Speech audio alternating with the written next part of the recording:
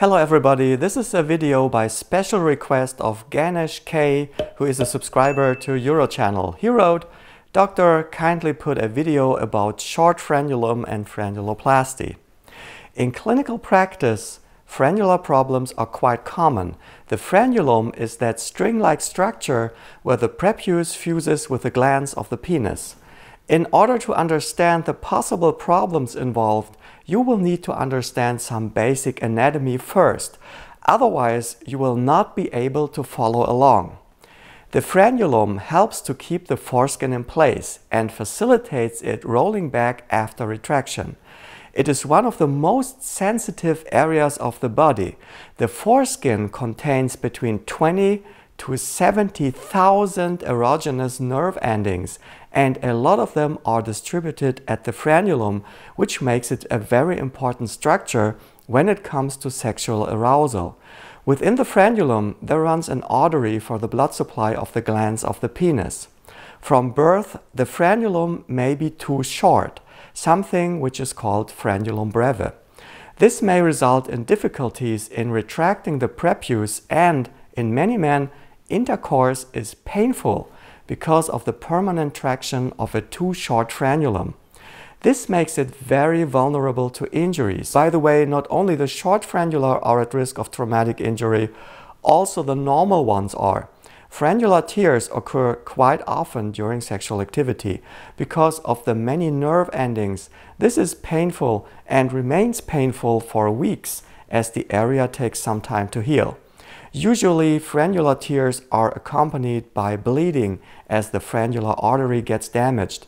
So should this happen to you, compress the bleeding using your hand and apply pressure for 10 minutes. The bleeding should have stopped by then. Wait for the area to heal completely. My advice is 4 weeks before you may resume any sexual activity. In my experience, for some men, this area will become a constant nuisance with repeated ruptures and pain. This is because when wound healing occurs, the body is building a scar, and scars tend to contract. So the frenulum kind of gets even shorter and then becomes even more prone to rupture. Here is what can be done about it. Steroid ointments and creams make the skin more elastic.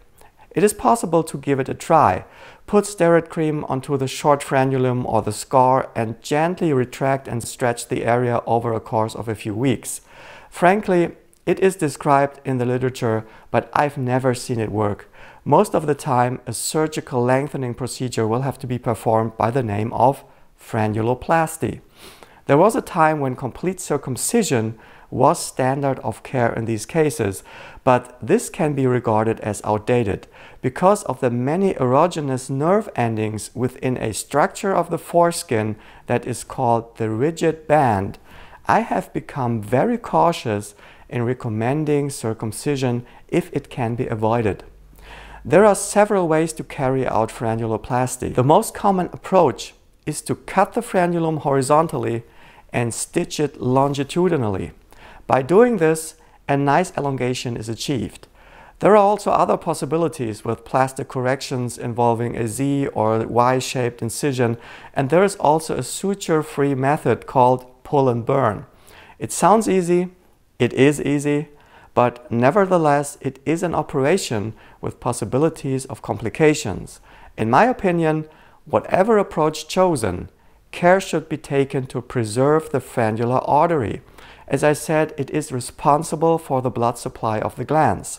There is an elevated risk for scarring of the urethral opening if the blood supply is interrupted. In other words, problems with urinary flow might be the consequence, and you don't want that kind of problem. Another point is nerve function. The intraoperative use of cauterization to seal off any bleeding should be handled very restrictive because it damages nerves. After the operation, you should abstain from sexual activity for 4 weeks. Thanks for watching. Bye bye.